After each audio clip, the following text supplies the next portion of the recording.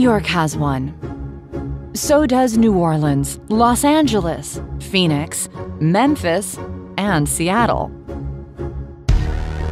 We decided Spokane needed a bucket list guide too.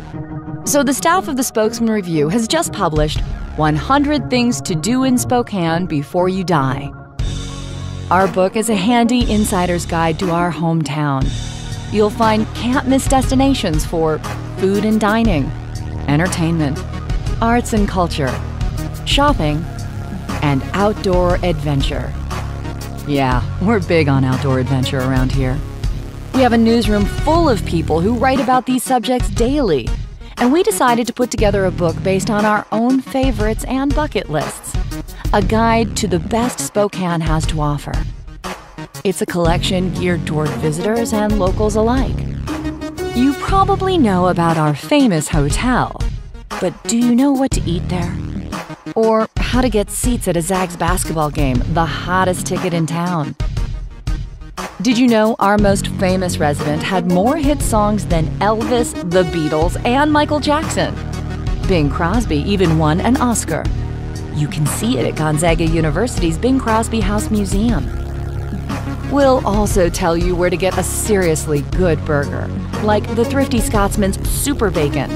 Sports editor Ralph Walter says to ask for it loaded, a secret that's not on the menu. The Thrifty Scotsman is among the classic local joints on our nostalgic burger tour. Go big on your burger choice or don't go at all, says Ralph. The Spokesman Review has been this region's daily newspaper for 135 years. We know things.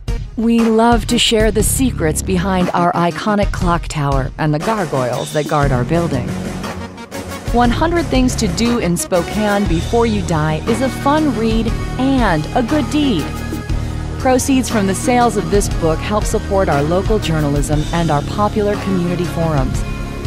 The hardest part of this book project? Paring down an ever-growing list for a slim volume of just 100 picks. So we'd like your help. What bucket list destinations did we miss? Tell us in person, share your photos, or email bookclub@spokesman.com. We can't wait to hear what's on your Spokane must-do list too. Tonight, you'll hear from some of the book's contributors and a few special guests. But first, let's kick off the evening with Spokane's king of the outdoors.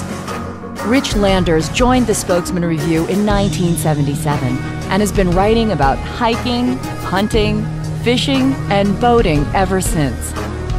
Please welcome Rich Landers to the Northwest Passages stage.